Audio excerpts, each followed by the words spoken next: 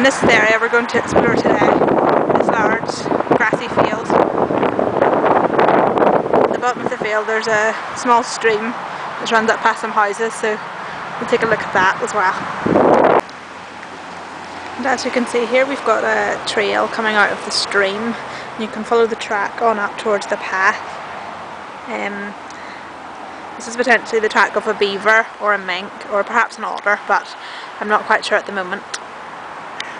So we're going to follow the track on up towards the path.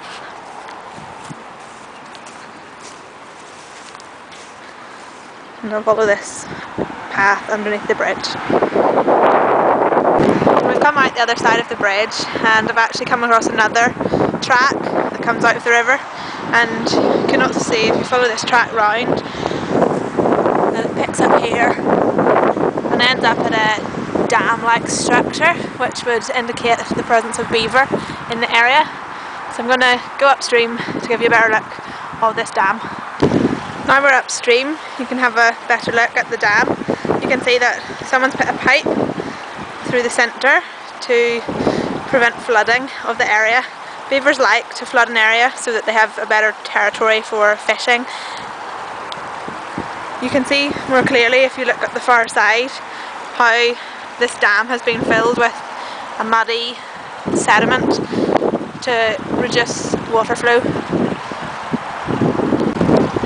Now this dam is in actually pretty bad repair, which would suggest that the beavers actually moved on from the area at the moment, but we'll take a look further upstream and see if we can see any more signs. I've just arrived further up the river and I've come across another track that runs along the side. You can see these protectors on the bottoms of the trees which might have been put there to prevent damage from the beavers.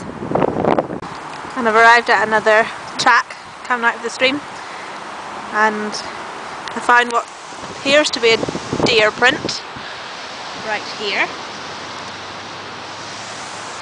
Apart from that, there are also some human tracks, and I've come across a print here, and that could well be a dog or perhaps something else. And here's another one.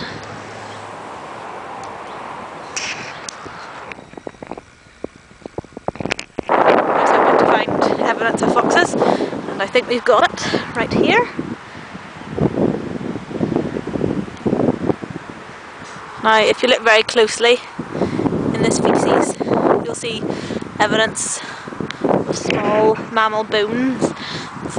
Foxes will eat many mice and voles per day, so there's always evidence of bones amongst their feces, which is a clue. So let's go and see if we can find any more evidence of foxes nearby. Here we have another drop of fox poo here on top of this molehill, alongside some rabbit poo, which obviously is a common occurrence. And now moving away from the river, we've come across another track, so I'm going to follow this. I can see a fence, so that might give us some clue as to what's been using this path.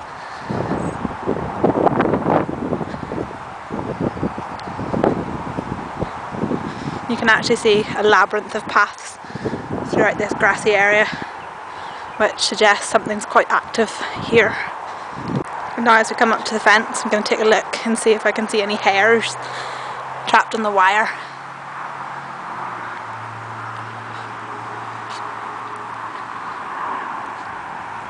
There's actually none that I can see, so we're no further on, but these holes could have been made by foxes or rabbits.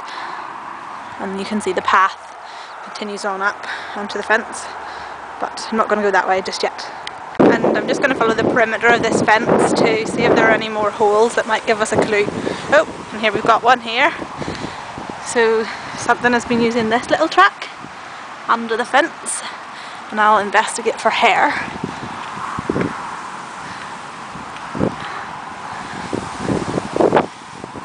There doesn't look to be any that I can see, although there is some rabbit droppings here, so we might have found our culprit, but could also potentially be used by foxes.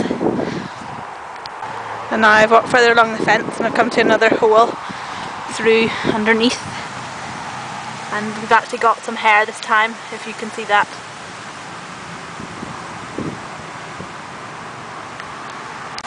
So the thing to do is to remove the hair from the fence and rule it between your fingers to get an idea of the type of shape.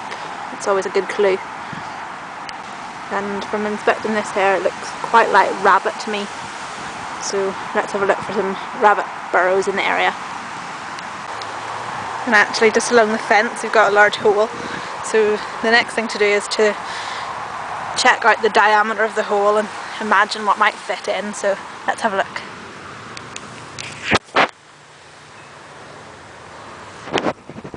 Now, I'm not sure how well you can see there, but the hole looks to me to be far too small for a fox, so I would say that's a rabbit hole.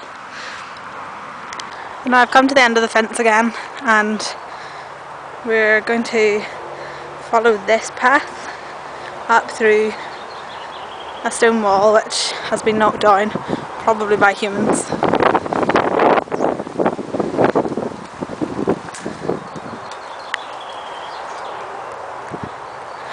And let's see if we can spot any signs of mammals in the area. And the first thing I've come across is this hole in the ground. Looks to be a rabbit's burrow that's probably not used anymore because of all these sticks that are in the way.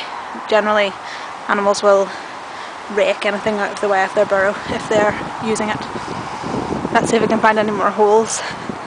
Oh, we've come across this next one, which is actually quite large, and the type of ground that it's been built in is a bit surprising. It's kind of shingly rather than soily. There's another disused hole over here. And further up I found another rabbit burrow entrance again. This is now more typical substrate, sandy, soily clay. It's quite stable for burrows. And we've got another fence here, so I'll follow the perimeter of that in just a second. And there's definitely a track leading up to the fence that I was pointing out a second ago. So I'm gonna follow this and see where it goes.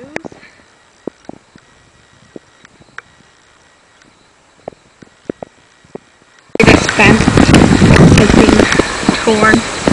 Now, that's not actually at ground height, so I reckon this is most likely to be roe deer. And again, we can examine it for hairs, see if there are any clues. There are a few hairs actually there on the green barbed wire. Again, we can rub them between our fingers and see the texture. I definitely think this is a deer hair. I'll try to take a photograph of that and see if I can add that into the video.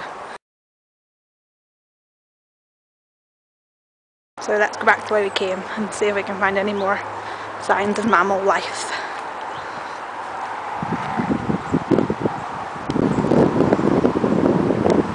And now we're back at the river that I walked along earlier.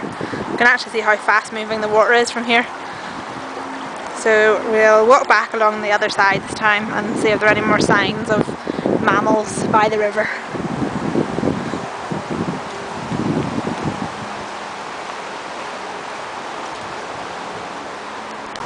And in this muddy bit of ground I've just spotted what looks to be a deer footprint.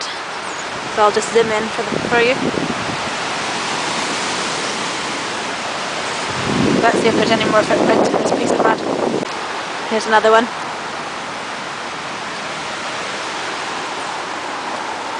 And another one up here.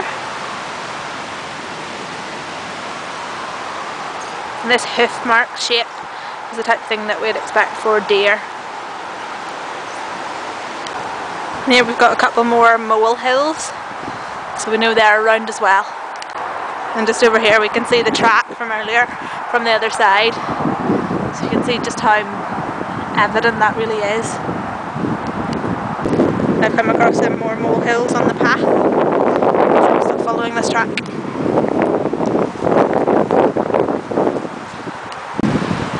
And now we're even closer to the original dam, and you can see this large pool of water, which might be quite nice for beavers. I'm not really sure. And now I'm back to the bridge again, so we'll just go under here and see if we can find anything else on this side. We can actually see how close we were to the road all this time. This is the road that's just beside the field we were in, just on the far side of that crash barrier. So it's really remarkable that we can see so much wildlife evidence in such a urban and built up area.